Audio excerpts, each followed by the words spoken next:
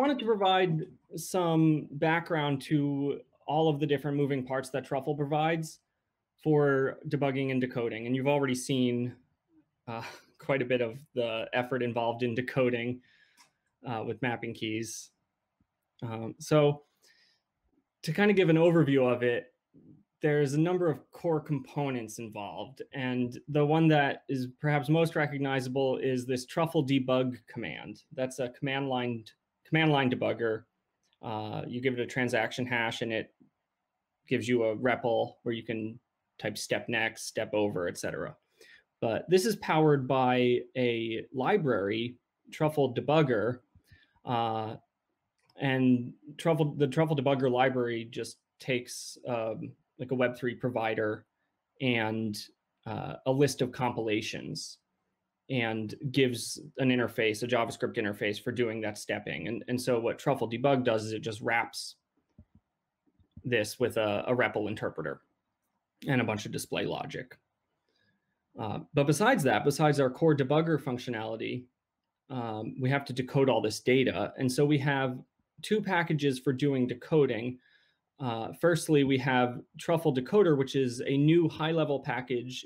You give it a contract instance or a project, and it will let you see all of the state variables in that same level of detail that Harry showed with mapping keys, like nested mappings, nested structs, arrays, etc.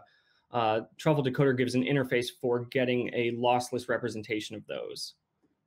Now, both of these two packages are powered under the hood by a package called Truffle Codec, which handles all of that core decoding logic itself in a way that requires very few dependencies. Like the only dependencies that Truffle Codec requires are things like BN and other data manipulation packages, but it makes no network connections of its own.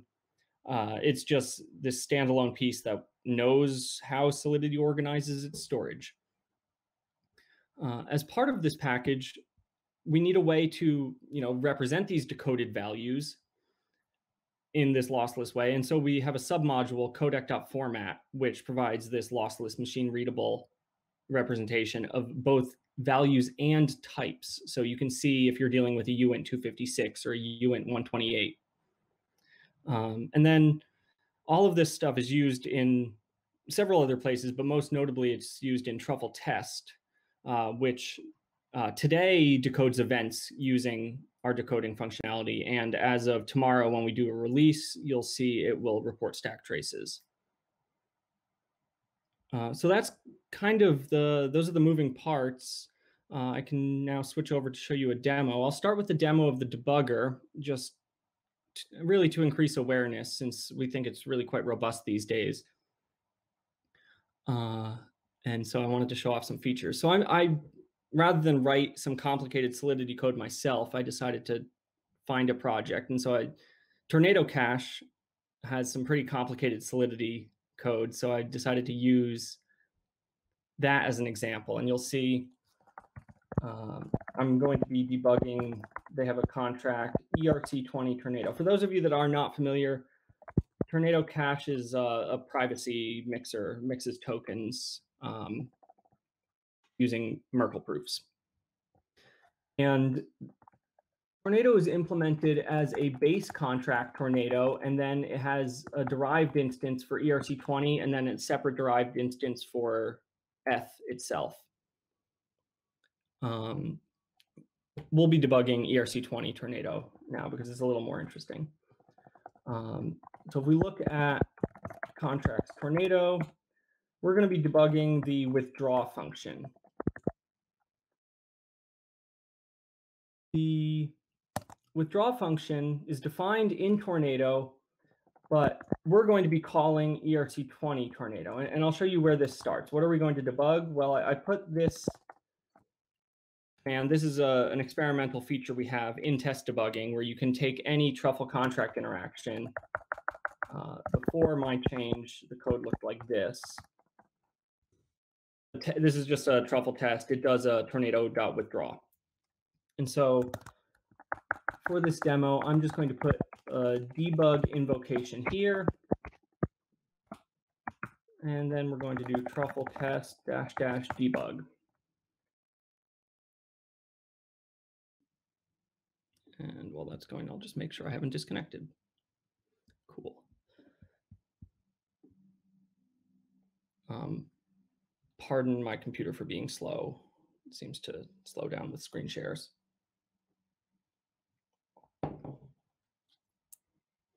So this is starting up Truffle test.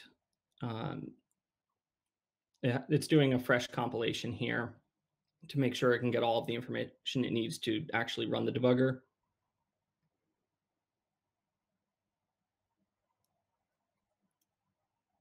And this is just the tornadoes tests. They're just running. So their tests print out those two addresses, and then it will proceed with the tests, and you'll see shortly. Oh, that's out of order. Okay, well, that's a preview of the next demo, but when we get to the withdraw, you'll see that this will break and get into a debugger instance.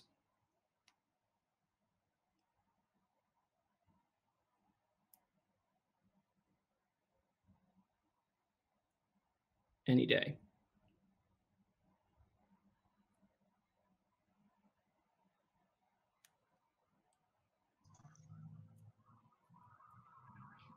Just a quick question. Hi, Victor here. Where you're adding await debug into that code, so this is just adding specifically the debug functionality onto Tornado Cache's already existing Truffle tests? That's correct. Yeah. So Truffle gives you this. It's experimental. It doesn't work in all cases, but it gives you this debug global, which wraps a Truffle contract interaction. So this is like Tornado is a Truffle contract instance, and this is an existing line of code, and we just wrap it. And Truffle test then hooks into this. It's like, oh, you made a transaction. Here you go. Let's debug it. And if you don't put the debug flag on your Truffle test command, it won't run this? It'll give you a warning saying you used the debug global, but you didn't pass the -- debug flag. Okay, thank you. Mm-hmm. And this acts as a pass-through. So if you continue the tests after the debugger, you'll still get logs. The tests will still run. So anyway, here we're into the debugger now. So why don't I pull up that contract again, ERC Tornado, right? And we're going to go next. And immediately, the debugger knows that we're no longer in the same file, right? Withdraw is not defined by ERC or ERC20 Tornado. It's defined by the base Tornado. And so we have to recognize the jump from one source file to another, and that's fine. So I'll just hit N to step next, and we find ourselves in another file. So the Truffle debugger keeps track of all of this by knowing, thanks to Solidity's source maps that they provide, and our own logic to figure out, what are the base contracts. Because if you look at Tornado itself is a derived contract of a Merkle tree with history and a reentrancy guard. And it works just fine. So let's jump to somewhere deep in this transaction. There's this verifier that is stored. Well, first, we're on this Tornado contract, and we have to deal with this verifier. So what is that? Well, we don't know what it is. That's fine. Let's set a breakpoint. So let's look at the verifier contract, and there's a verify function somewhere in here that takes some input. I don't know how any of this stuff works. It just looked complicated. So let's debug this. So what line is this? 192. So we'll set a breakpoint for verifier.sol on line 192. And let's just continue to that point. Can you move up your window a little, because the lower half is usually blocked by all the buttons? Yeah, sure. How's this? Thanks. Yep. And I think it's a little off the screen too. Cool. So we're in this verify function, but how do we get here? Well, let's just look at the stack trace. So yeah, we're on verifier line 192, and we came from line 224, and from there we came from 233. We can look at all of the variables here. So you notice that proof was passed in as a memory struct. So what does that look like? Well, has a bunch of fields, and each of the fields have a bunch of fields. You can see that we decode those just fine. If we step to the next line, let's step over so we can get a value for a different memory struct. See what that looks like. Well, it's a different struct. You can see this all decodes with no problem. So where are we? All right, we're still coming from there. So let's just step up, out.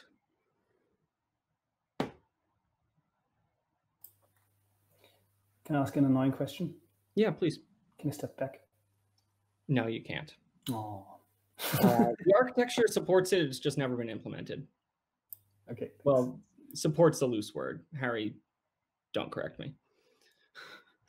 So yeah, notice now that we are on 224. If we step out again, we're going to be on 233. If we step out again, we're going to get pretty close to the end of this transaction, right? We're on Tornado Sol 87. And yeah, there's more I could show, but in the effort of time, I'll just show one more thing, which is that if you want to see a list of all of the variables that are available in scope at a particular point in time, you can just type V, and you can see all of these. This includes any decoded mapping keys that we're aware of, and pretty much decodes anything we can figure out. Call data variables, well, call data pointers, memory variables, etc. And all the various globals are provided as well. So that's pretty much it for the debugger portion of this demo. Does anyone have any questions before I move on to show off the core decoding functionality? I have one question. Let's say I have this tornado contract and it's breaking somewhere. Let's say you just, muddled it in the code and you broke something, and you call this debugger. How would the debugger show you what is breaking or where it's breaking? Really high level question. Yeah, so as of last week's release, Truffle Debugger will print in red the stack trace when it gets to the end of the transaction saying this is why it failed. But you could step through yourself manually to kind of identify the place where it failed. But hopefully the stack traces will assist that. Like what happens now is the stack trace is captured when there's a revert. This is all thanks to Harry's recent work. When we hit a revert, we figure out what the stack trace was, and we save that for the end so that we can report it. Does that help? And so I've been using Truffle here and there as a development platform for testing. And generally when something goes wrong, there's times where I feel, oh, something reverted, and then I have to go through and, manually try and figure it out. I'm not very good with debugging. So this is something new, right? This is a new feature. Yeah. So stack traces in the debugger itself were released last week. We're going to be putting this functionality into Truffle test in this week's release. Cool. Yeah, so stay tuned for that. I was tempted to show off that functionality, but I'll wait for the release. So as for the decoder, so I have some examples here. I have test decoder.test.js, and this is pretty stripped down. It imports two packages, the decoder and the codec. It grabs the ERC20 Tornado, and then it grabs all related artifacts. What do we do? Well, we get the deployed instance, and then we construct a decoder, and we just want to see what all the decoder variables are. Let's see what that looks like. Truffle test, and I'll just explicitly say I want decoder.test.js.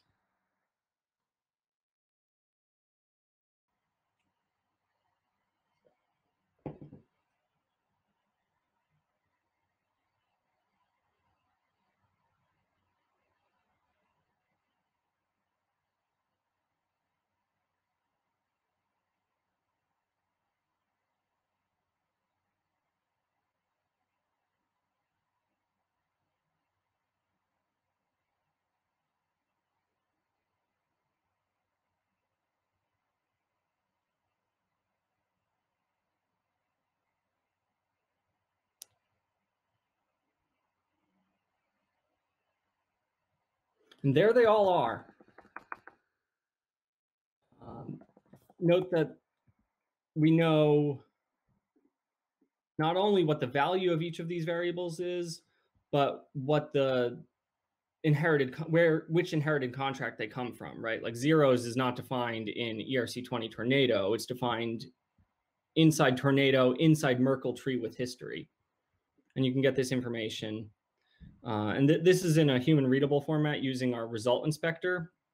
But let me show you one more example, which is this decoder raw, because this decoded information is represented in a machine readable format. And this is to address kind of a need that we've seen in the community where existing decoders, Solidity data or ABI decoders, they just convert to the native JavaScript types, like in the JavaScript ecosystem. If you use, one of the existing decoders, you'll just get a string literal, and you don't know if it's supposed to be a bytes array, if it's supposed to be, static length bytes array, a dynamic length bytes array.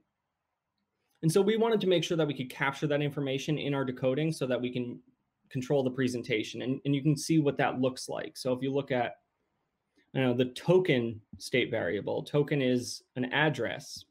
So we know that. We say, oh, it's token is of type address, and it's not payable. And here's the value. And if you want it as a, as a string, you can get it like that. But we can also look at more complex types like verifier. Verifier is a contract. So how do we represent that? Well, we have a type class contract. And so what is it? Well, it's a known contract at this address. And we even know what the name of the contract is. And so you can see this information provides this lossless representation, so you can have this very clear window into what data is stored by your contract. But more, this package, Truffle codec and Truffle decoder, they can be used not only to look at state variables. Just for this demo, I did state variables, but we also use it to decode events. We can use it to decode return values, revert strings, and inside the debugger, we use it to decode values on the stack and memory, storage, etc. We have a question, Mick. Oh, please. Alex, does the debugger support assembly blocks, e.g. displaying variables from assembly blocks? I guess even the Tornado code may have it for calling the pairing precompile. Harry, does the debugger, the debugger will step through assembly blocks. Yeah, I'm not sure about variables. Yes, the decoder does not currently support displaying assembly variables. Yeah, I guess it's, so I noticed that recently, I wasn't paying attention to this until recently. I noticed recently the format for, in the AST for assembly stuff changed. So now that might actually be possible. With the old format, that wouldn't really have been possible. But yeah, that's something I could look into, yeah. Yeah, and then the next question would be, any plans for supporting assembly variables? Yeah, it was something I hadn't really thought about before, but yeah, that's totally something I could look into. Yeah, absolutely.